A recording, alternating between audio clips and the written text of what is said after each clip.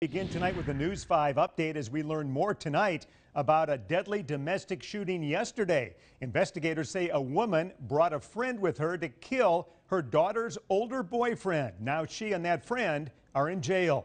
Cody Long is live now in Pensacola with more on what he's learned today. Cody?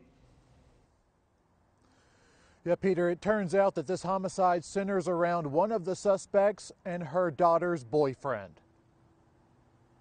Danny Blackman Jr. was shot and killed just down the street from his home on Lawson Lane in Cantonment. 35-year-old Blackman was dating Don Sluter's 19-year-old daughter, which she wasn't very happy about. So officials say Sluter brought her friend Jonathan Hubbs with her to kill him. Blackman and his girlfriend were leaving their house in a truck. The suspects, Sluter and Hobbs, arrived in an SUV. They met on this dirt road just after 2 p.m. According to the arrest report, Blackman stepped out. So did Sluter. She was screaming at Blackman, and then Hobbs got out and pointed his gun. That's when the girlfriend screamed for him not to shoot. But Hobbs fired several shots at him, then walked over to his body and fired 2 more. This came 2 days after Sluter posted to Facebook, pleading for help finding her daughter, who she said was with Blackman. She said he wasn't a good man and said there might be foul play going on. The only recent felony charge against Blackman was first-degree sexual assault in Baldwin County